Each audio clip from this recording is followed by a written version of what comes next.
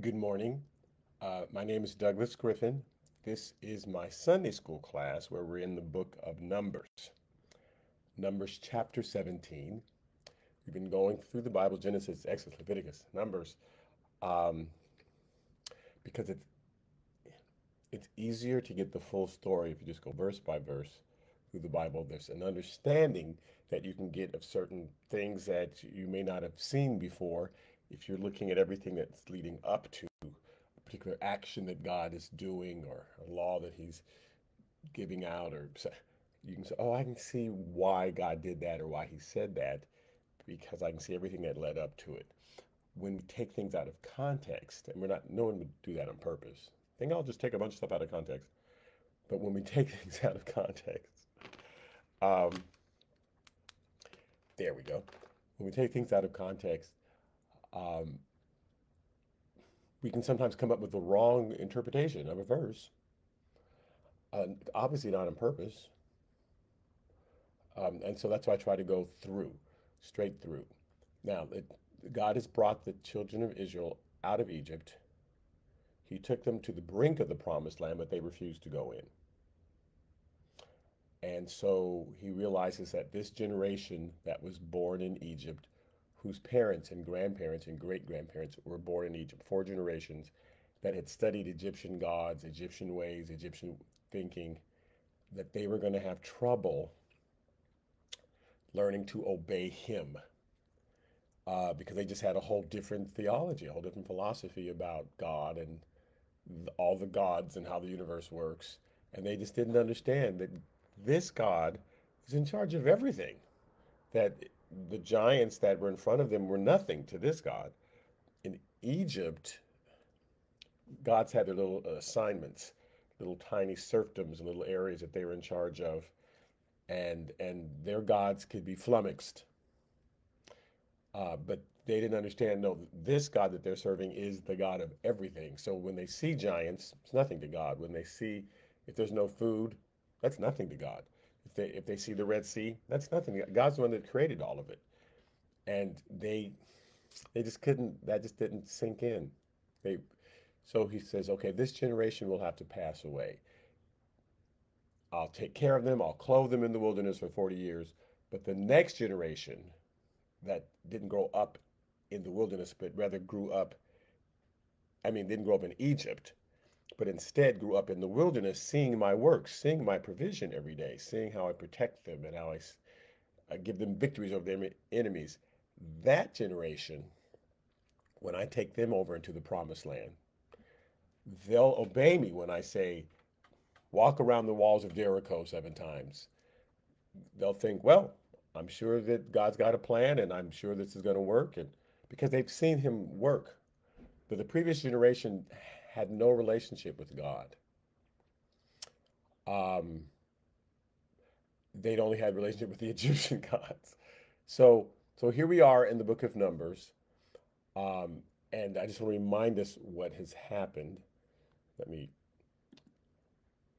Korah, well, so God chose Aaron to be his priest, to uh, be over the sacrifices when people came to repent of their sins and to celebrate God, or however for whatever reason they came to the temple, the priests were going to facilitate that. And God chose specifically Aaron and his line, his family, to do that. Now, he gave other priests work. He gave Aaron's cousins and uncles, and but they were jealous, and they felt we should be doing that.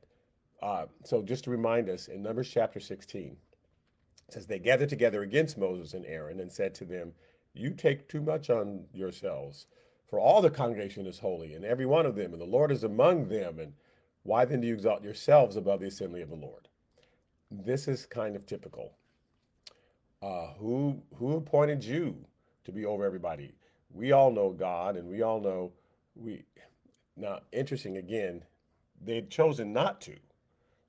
They said, Moses, you go talk to God. We don't want to. But now that they see things are happening, now that it's all exciting, and now they want to be a part of it. But God's already chosen a specific person to do those things. So Here was Aaron's solution in number 16. It says, do this, verse 6. Take censers, Korah, and all your company, and there's 250 of them. Put fire in them, put incense in them before the Lord tomorrow. And it shall be that the man whom the Lord chooses is the Holy One. You take too much upon yourselves, you sons of Levi.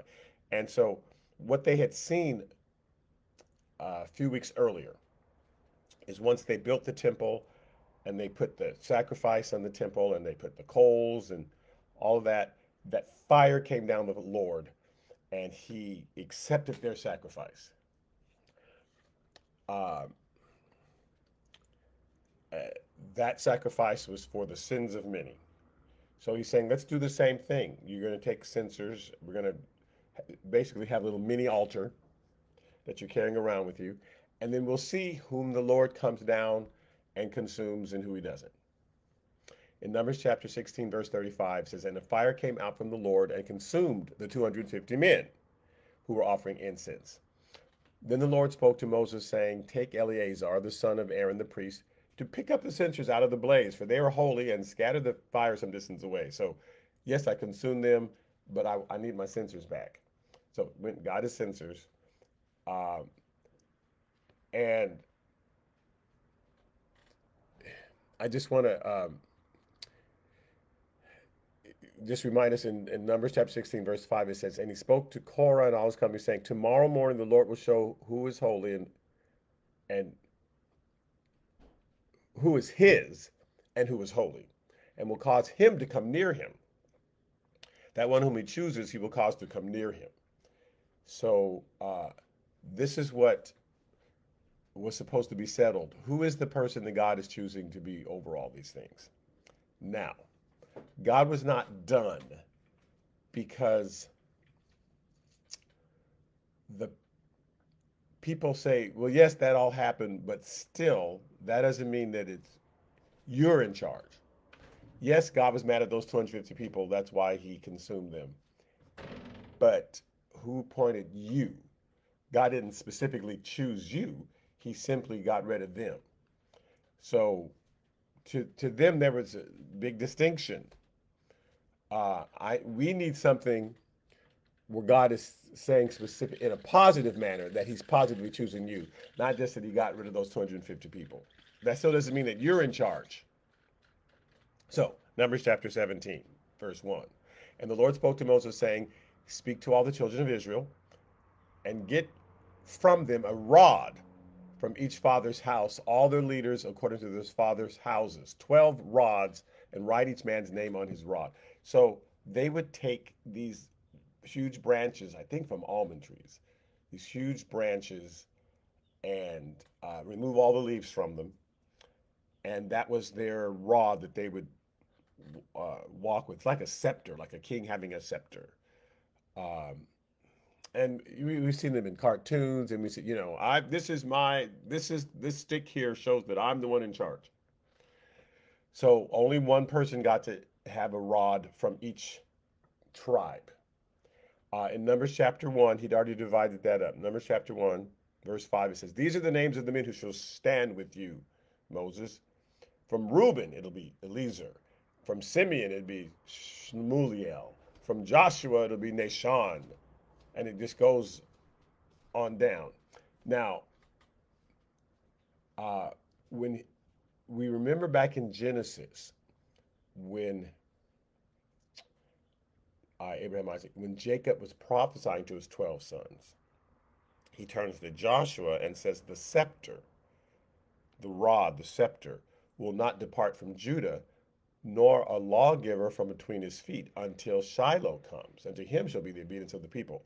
So Judah specifically, your rod, your scepter, you're going to be a ruler until Shiloh comes, until the Messiah comes. And so these rods represented authority. From Issachar, I'm just reading still from Numbers chapter 8. Nathaniel, from Zebulun, and from the sons of Joseph, Ephraim, and Manasseh, and from Benjamin, and from Dan, and from Asher, and from Gad, and from Naphtali. So all of these were chosen from the congregation, leaders of their father's house, tribes, heads of divisions in Israel. So each leader of each tribe, they had a rod. Because again, just because those 250 people were killed didn't mean to them that God was choosing uh, Aaron. He wasn't necessarily choosing Aaron. It's like that doesn't mean any, that just means God didn't like those people. So God wanted to leave no doubt. And there are times in our lives God doesn't want to leave any doubt. I think I call this lesson God leaves no doubt. So that you'll know that you know that you know. Okay. So God will give a second sign just in case you misinterpret the first sign. He'll a second sign like here's specifically what I'm doing and here's why. So um, in Ezekiel chapter 37, again, these rods that each man from each these branches, which is what they really were. Ezekiel 37, verse 16 says, "As for you, son of man, take a stick for yourself and write on it." Because remember, he said, take each of the leaders of the tribe, take your rod and write your name on it. For Judah and for the children of Israel, his companions. Then take another stick and write on it. For Joseph, the stick of Ephraim, and for all of his house of Israel, his companions. So I want you to take one of these branches that represents Judah and one of these branches that represents everybody else. And there was a big competition always between Joseph and Judah. Joseph and Judah. It started way back when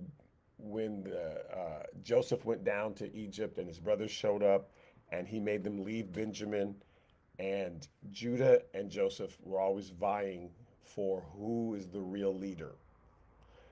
So during Ezekiel's time, 10 tribes were following Joseph incorrectly, and one tribe was following Judah, which is Benjamin. So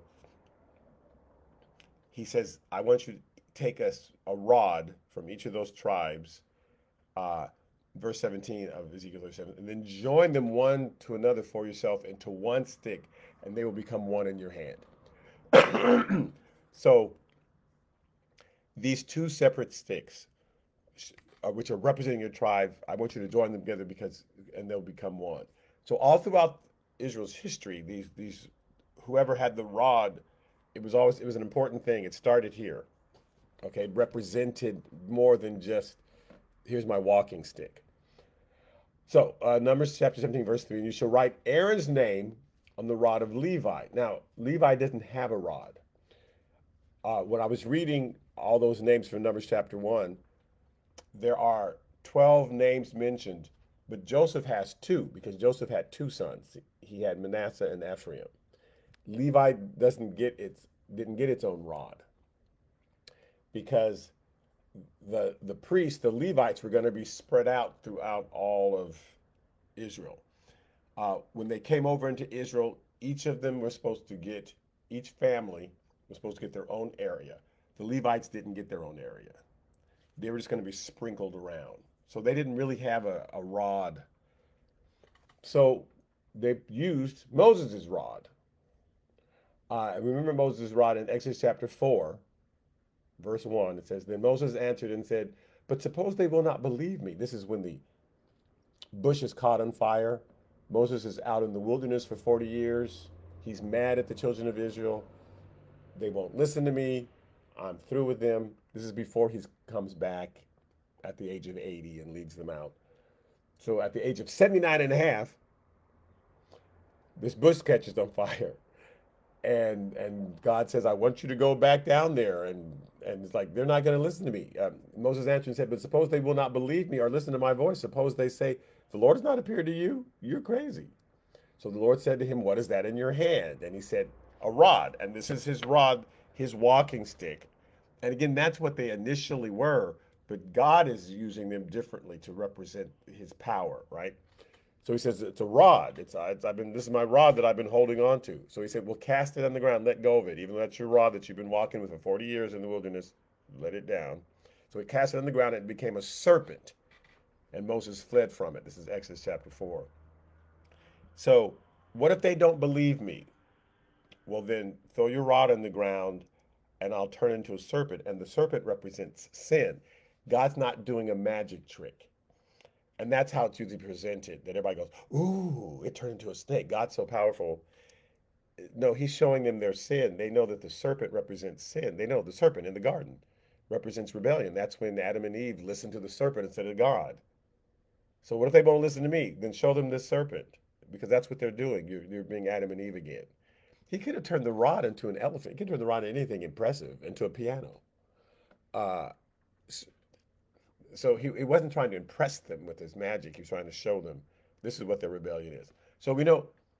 So then it turned back into a rod, and Moses went down and he used his rod. So Moses has a rod, but the tribe of Levi, they didn't have a rod. So Moses had to give up his rod to Aaron. So he says, take that rod, because Moses was the de facto leader of the tribe of Israel. I mean, of Levi. He was their leader, obviously. So, okay, I'll take that rod. Then you shall place them in the tabernacle of meeting before the testimony. So put them in the tent and place them before. So the Ark of the Covenant, the Ark is there, which is that little mini coffin-like thing that God used for a seat. He sits on it. Inside the coffin was the tablets, the Ten Commandments. That's what's in there. So take the rod and place it before the testimony. He calls it the testimony, the witness, which is the Ten Commandments, is my witness to them, where I will meet you. And it shall be that the rod of the man, so you're going to take all 12 and place them there. The rod of the man whom I choose will blossom. Now, once you take a branch off a tree and you walk with it for 5 months, 5 years, it's dead. It's petrified. It's dead. So God's going to do a miracle. It's going to blossom. Flowers are going to come from it. Now, this is symbolic of God's life. And again, I just want to say these rods, this is not a one-time thing. God kind of repeats himself on purpose so that we'll recognize what he's saying to us. In Isaiah chapter 11, it says, there shall come forth a rod from the stem of Jesse. So the idea is God is the tree, and these branches are being pulled off of God, or these branches are being grafted onto God, that I'm the life, I'm the tree, and you're a branch coming out from me. That's the image. He says, there shall come forth a rod from the stem of Jesse. Let's say that Jesse, who's David's father, Jesse's King David's father, his branch. He says, there shall come a rod from the stem of Jesse, and a branch shall grow out of his roots. So somewhere down on his line. Now, Jesse's grafted into God, but he said, so a branch will have smaller branches and they'll have smaller branches, right? So somewhere down in Jesse's line, he's going to have a descendant who will do what? The Spirit of the Lord will rest upon him. The Spirit of wisdom and understanding, the Spirit of counsel and might, the Spirit of knowledge and fear of the Lord. So he's talking about that branch that's alive and growing. Somewhere down the line comes Jesus. So I am going to take this rod and show that this person is still planted in me. Even though the rods have been broken off from the tree, I'm going to make it blossom to show you that my power and spirit is still flowing through that branch. This is the only branch that's connected to me. Those other branches are dead. This branch is alive.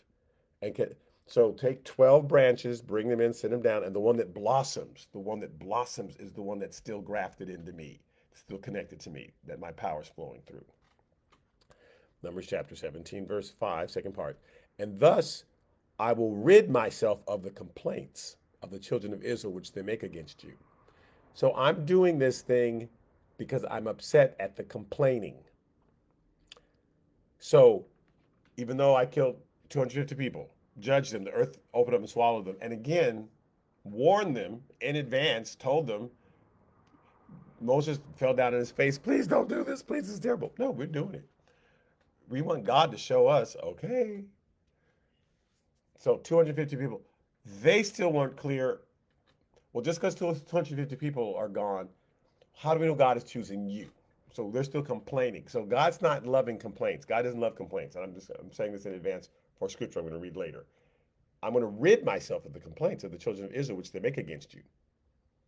So they won't have anything else to complain about because they'll know the only branch that's alive. And write everybody's name on the branch. So I'm sure they carved it. In my mind, they had a Sharpie, but they didn't. So I'm sure they carved the name into the branch. Okay. Verse 6. So Moses spoke to the children of Israel. Each of the leaders gave them a rod apiece. For each leader, according to their father's houses, 12 rods. And the rod of Aaron was among their rods. And Moses placed the rods before the Lord in the tabernacle of witness. They saw him take 12 branches in there, laid them all down. Again, these rods that people have been traveling with for 10 years, 20 years.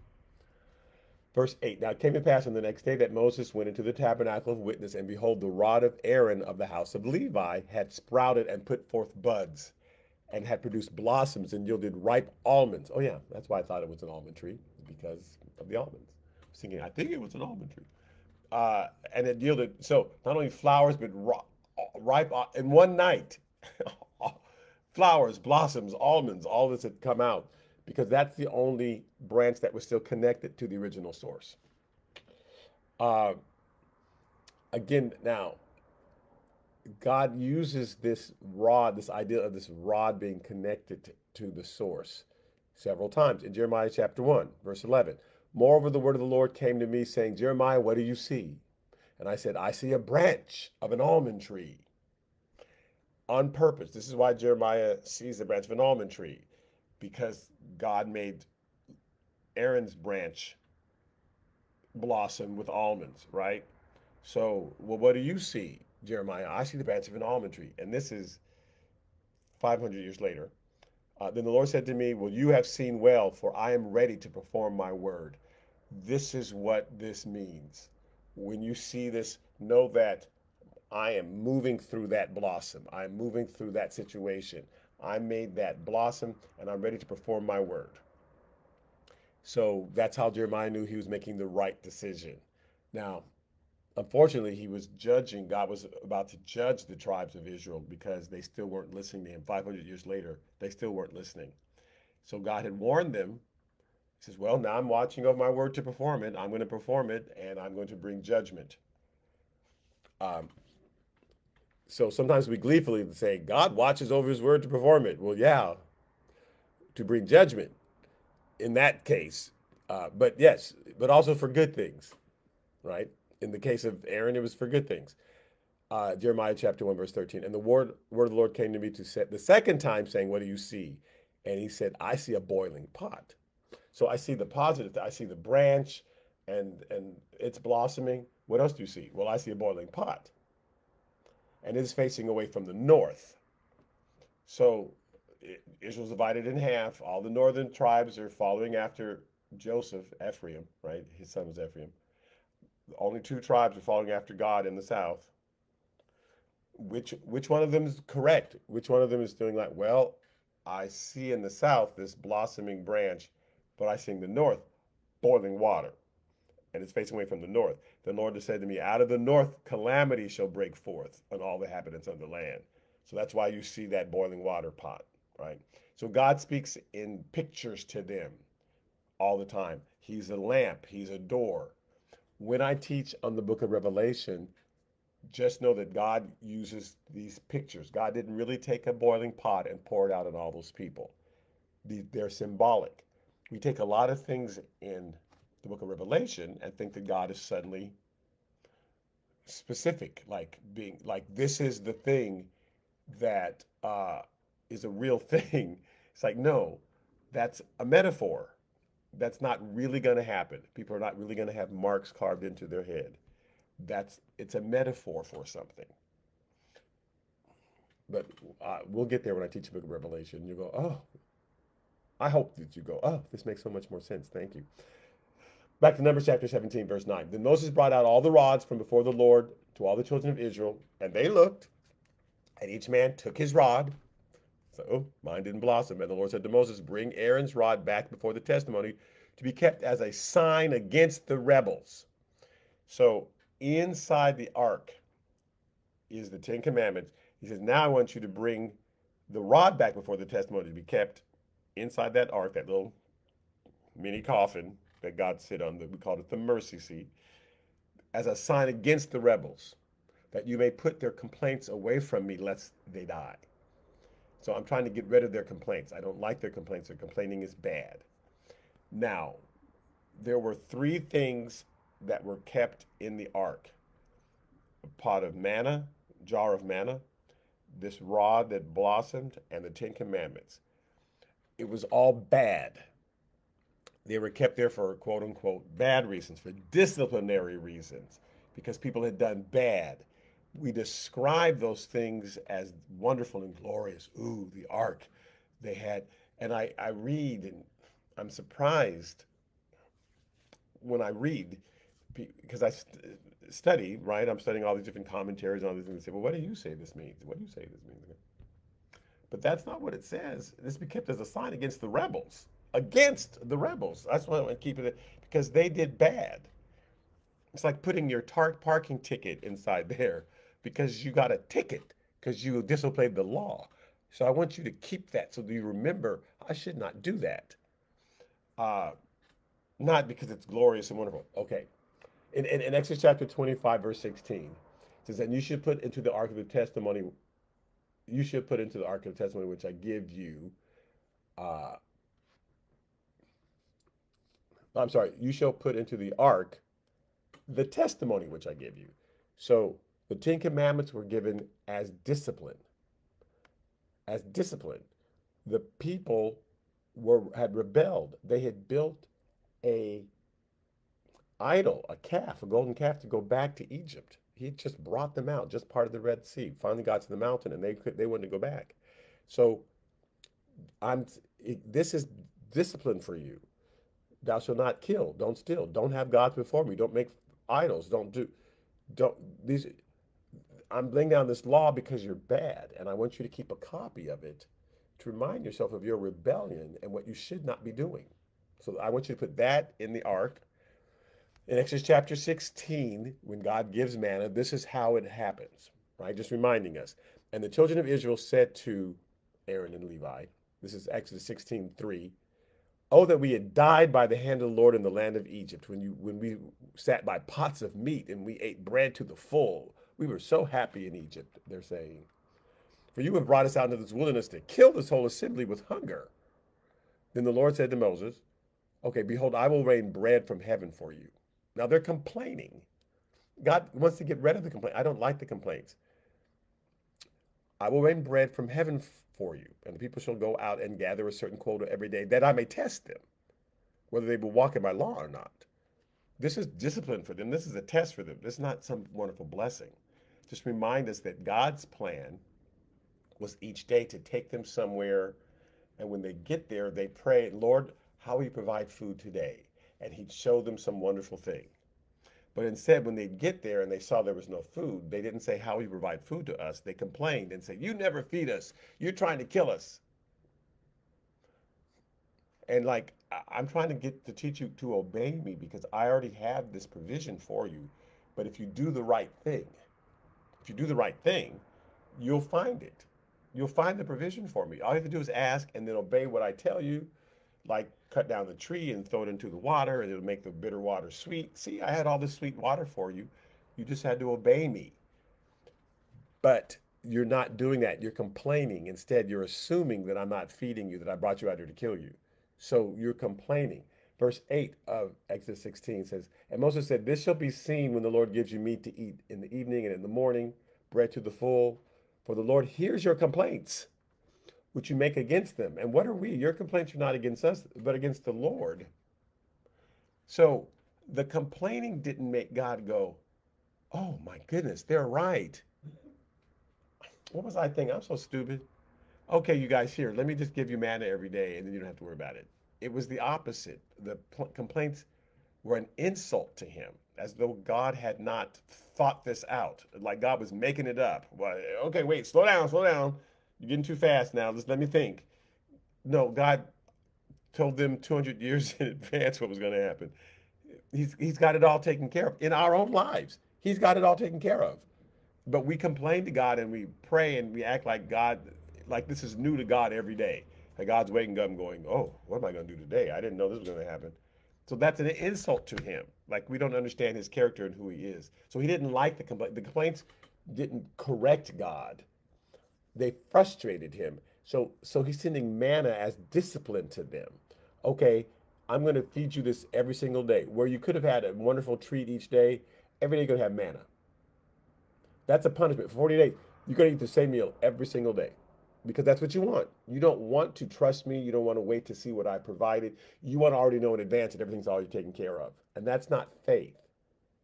So that's like a little kid the night before breakfast is due. Say, Mom, I need you to submit to me what breakfast is going to be tomorrow and what lunch and dinner I need to written down and you let me know tonight. I don't want to have to wake up and wonder what I'm eating in the morning.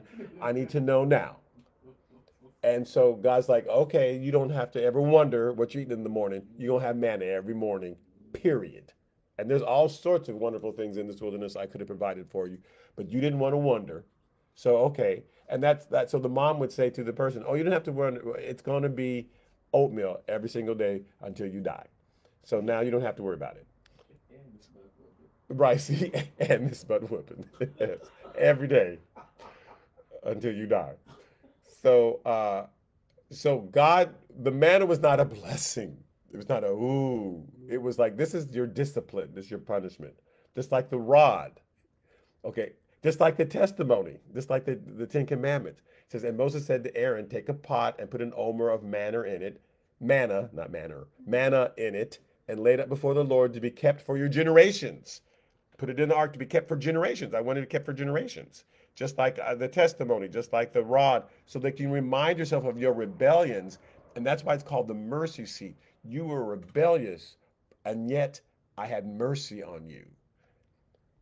Now in Hebrews chapter 9, verse 3, it says, and behind the second veil, the part of the tabernacle which is called the holiest of all, which had the golden censer and the ark of the covenant overlaid on all sides with gold, in which, inside that little, I call it a little golden little mini coffin thing, because you can open it up. It's like a little window seat kind of thing that you can open up, were the golden pot that had manna, Aaron's rod that budded, and the tablets of the covenant. That's what those three were inside.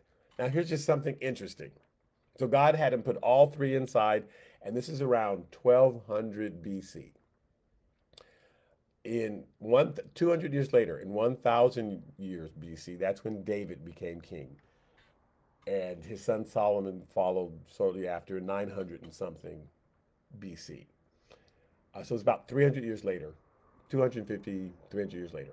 In 1 Kings chapter 8, verse 1 says, now Solomon assembled the elders of Israel and all the heads of the tribes, the chief fathers of the children of Israel, to King Solomon in Jerusalem. Everybody come, all the heads of the tribes, there's 12 tribes, come on down, that they might bring up the ark of the covenant of the Lord from the city of David, which is Zion. So we're going to take it from Jerusalem and put it into the temple. Verse 9 says, nothing was in the ark except the two tablets of stone, which Moses put there at Horeb. So they had taken out the manna and the rod over the years. And probably just looked at the man and said, well, this is old oatmeal. It's been here for 200 years. You need to get rid of that. Oh, and why is this old branch in here? Took it out. They left the commandments in there. And when the Lord, so nothing was in the ark except the two tablets of stone, which Moses put there at Horeb. And when the Lord made a covenant with the children of Israel when they came out of the land of Egypt. And it came to pass when the priest came out of the holy place that the cloud filled the house of the Lord, and God blessed them. But they forgot the lessons, right? They said, I need to hear that anymore. Why are we going over this old stuff? This happened a long time ago. And the last time that they were blessed was David and Solomon. All the succeeding kings, except for Josiah, led the people astray because they just forgot the old lessons. That's, why do you teach so much in the Old Testament? Because these lessons are put here for us to learn. We're going to repeat them if we're not careful.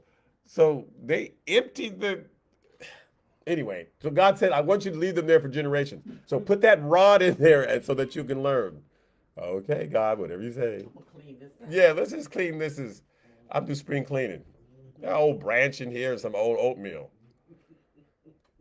Numbers chapter 17, verse 11. Thus did Moses, just as the Lord had commanded him, so he did. So the children of Israel spoke to Moses, saying, surely we die, we perish, we're all going to perish. Why? Why are they saying that? Why are they freaking out? Okay, just reminding us. Okay, so the 250 people were killed. But here's how it had been presented to them. In Numbers chapter 16, verse 23. So the Lord spoke to Moses, saying, speak to the congregation, saying, get away from the tents of Korah, Dathan, and Abiram. Get away from them. Now they're all on their side. Moses has to tell them, you better get away from there. So they get away, but not because they disagreed with Korah, Dathan, and Abiram. They just, okay, Moses is saying move away. Okay, he's always giving us orders. But they still totally thought they were right. Then Moses rose and went to Dathan, Abiram, and the elders of Israel followed him. And he spoke to the congregation, saying, depart now from the tents of these wicked men. Touch nothing of theirs, lest you be consumed in all their sins. Okay, we'll back up. So they got away from around the tents of Korah, Dathan, Abiram, and Dathan and Abiram came out, and they stood at the door of their tents with their wives, their sons, and their little children. Like, what you about to do? Let's see what's about to happen. Verse 32, and the earth opened up its mouth and swallowed them, those specific three people, and their wives. Not their sons, because their sons went with the other congregations. His daddy's a little crazy. But his little group here. And the earth opened its mouth, swallowed them up with their households, all the men with Korah, with all their goods. Verse 41. And here's how they reacted to it. On the next day, all the congregation of the children of Israel complained against Moses and Aaron, saying, you have killed the people of the Lord. They're the people of the Lord. You've killed them. We still think they're the people of the Lord. You're wrong. You are wrong. They were on God's side and you killed them. So that's why God is doing this whole exercise. Let me show you whose side I'm actually on. And then the rod of Aaron buds. And now people go, oh, we're in trouble because we thought you were wrong. Up until this moment, we cursed you. We yelled at you. We still didn't, even after those people were killed, we still thought you were wrong. And now we see this miracle that God has chosen you. So they said, oh, we're all going to perish. And here's the last verse in this 17. Whoever comes near the tabernacle of the Lord must die. Shall we all utterly die? Like, oh no, we messed up. God's about to kill us all because we challenged you. So next week, we'll go through Numbers 18 and see how God, what that does in answer to this, right? But it's finally occurred to people after all this. And again, we're the same way. God shows us stuff and we interpret it wrong. Well, that happened because we already have a scenario in our head. We already know what side we're backing and what's going on. And so whatever happens, the person that we're already backing, the person that we're behind, they get in a car accident. And we could say to ourselves, that person was almost killed. Maybe that's a sign, like, God's protection is leaving that person. Or we could say, wow, that person was almost killed and God protected them and they weren't killed. And that must mean a good thing. Like God's on that person's side. Excuse me. It depends on the pre-scenario we have in our head. Called confirmation bias, right? We've already decided who's right and who's wrong in whatever situation.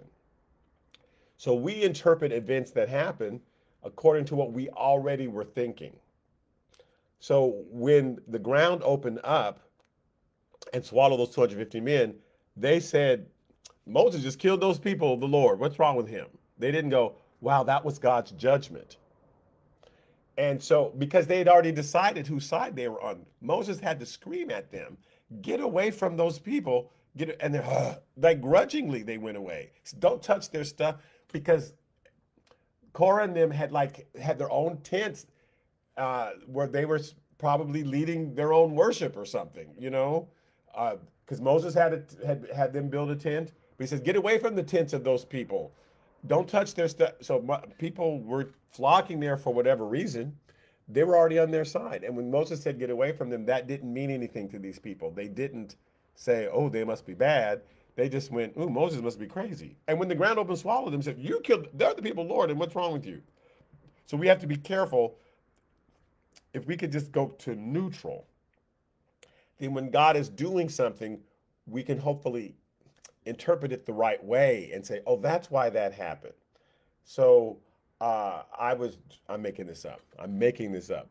I was driving drunk last night and I was almost killed, but God spared me. So that must be God showing me that He's on my side and that even if I'm drunk, He will protect me. Like that, I can come over with that interpretation, because my life was saved, and so therefore God is showing me how that it's okay what I'm doing because I could have gotten killed and look, He spared me, so therefore God must be on my side. Or I can say, wow, I better stop doing that. I almost died last night. So that must be God signing to me saying, look how close you came to death because you're drinking and driving. So I better stop what I'm doing because I was almost killed. God didn't spare me as a means of showing me how much He's on my side. God spared me to show me you barely made it, but next time you may not make it. So it depends on my own interpretation, right? And if we are in neutral, sometimes we can get the right interpretation of events because God's always speaking to us, always, always, always speaking to us. And depending on how we read the Bible, we add our own interpretation in. So God is doubling down. I forget what I call this uh, lesson, but God is trying to make His double point that um, um, that no, I'm really choosing Aaron. That didn't happen because Moses messed up. That happened because you guys were messing up, and so I'm doubling down on the point to make sure you really get what I'm saying. Yes. Two- Yes. So anyway, I'm ending there. Thank you so much. I don't mean to keep teasing Revelation. I see Janet Horton. Uh, yeah, the teaching Revelations it will be really good. It's coming up. It's going to be on Wednesdays. Some of you don't watch on Wednesdays.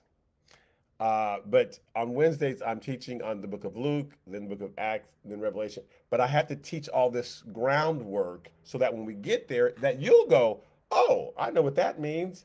Oh, I know what that symbol means. Oh, I know why that's there. Because everything in the book of Revelation is referring to some Old Testament scriptures, referring to some old. God's not making up a whole bunch of new stuff. It's the culmination of what He has been teaching them in all these scriptures. Just like so that's why I was doing with the rod of Jesse. It started, with Aaron's rod that blossomed almonds, and then he says, "Oh, I see an almond tree blossom." Yes. So just like I blessed Aaron, you can say that I'm blessing here. This is not an arbitrary metaphor. He's used it before, and now He's using it again. God does that all the time. So when we get to the book of Revelation, you'll see, oh, these are things that God was always talking about. This is not some new thing. He's using pictures and images that He's always spoken to them through. And so they understood when they read the book of Revelation, they went, oh, that makes sense. Anyway, but that's a ways away. So thank you so much for listening in. And I will see some of you on Wednesdays. And I apologize because I know it's a lot. I know it's a lot, Sunday and Wednesday. Some of you don't mind, but some of you can just take so much. But some of you I will see on Wednesdays. We're in the New Testament, and others of you I'll see again next week. I really appreciate you listening in. All right, bye-bye.